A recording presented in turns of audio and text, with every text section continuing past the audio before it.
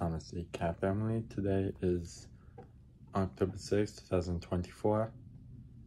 And here's some frustrating social habits that can easily agitate someone. Number one is personally, do not badger someone for simple requests. It's kind of like money for a snack. Like as an example, but just don't badger them for simple requests. I mean, it's okay if you want something as a snack, but if you're gonna badger her or for a simple request, but if you're gonna badger someone on a simple request, then they're getting annoyed at you, then just stop. You just reached the point that you're going to make someone angry. And number two, being judgy. To someone's knowledge,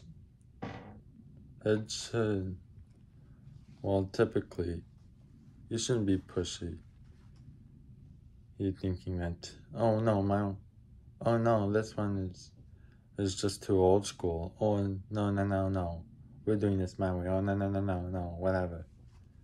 Just humble yourself, because it's frustrating to deal with, because if someone's getting frustrated, then they can see that you're being disrespectful to someone's knowledge. I get it, that's granted. You can have your opinion, and that's all you get is an opinion.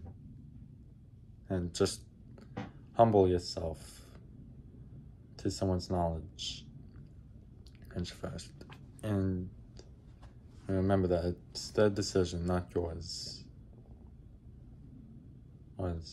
You don't have to force it down the throat, but just give recommendations why you don't like this decision.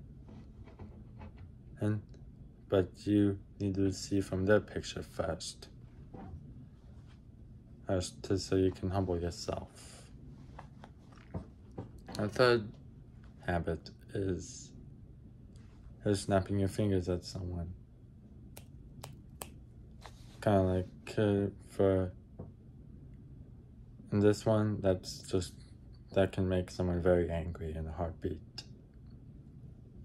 But personally, if you do that, then that can be seen as disrespectful, and that can be frustrating. And yes, that's even though when it comes to if you want a response, well, it's not going to be a good response. That's one thing. If someone's just frustrated because of an issue that happened, and well, you're probably better off at discussing with them through a fair tone, asking them not to say anything because they're frustrated. And you discuss with an authoritative tone that to you, who apologize as for behavior that I came across to as disrespectful. Well, and you interpret that they're frustrated. And you can, yes, it's fair. Because it's the right answer to ask one thing. Were you upset that I behaved in a version like? Were you frustrated at how I was behaving, like snapping my finger at you?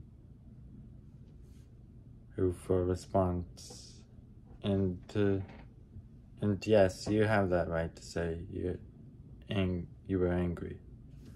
Be assertive with your anger, not aggressive. because if you're assertive with your anger, I'll be honest with you. First rule of being assertive with your anger is you're channeling that. You need to say that you're angry, and then you focus on the picture of what made you angry, and how you were angry, and then you also put in, before you close the case, you don't let the excuse slide, right? Because personally, if you just to justify an excuse over and over again, and then it makes them not want to see that you're a respectable person. Takes a lot of work to earn it back. Number 2, is that you are respectful. You have the tone of being respectful to a set of anger. It's not condescending, it's not explosive, it's with respect. You need to communicate with respect. Even when you're angry, you need to have respect for a set of anger. And they also make references, but they are not condescending on previous events. But you have respect when asserting your anger. And then the 4th thing is that you make sure it doesn't happen again. And you ask someone to restrain you. And you interpret the fact that you were irritated. And you let yourself have space. So against actions that you will regret having. That's what the picture is. Goal is to help people change their anger for better decision making. And so now you know.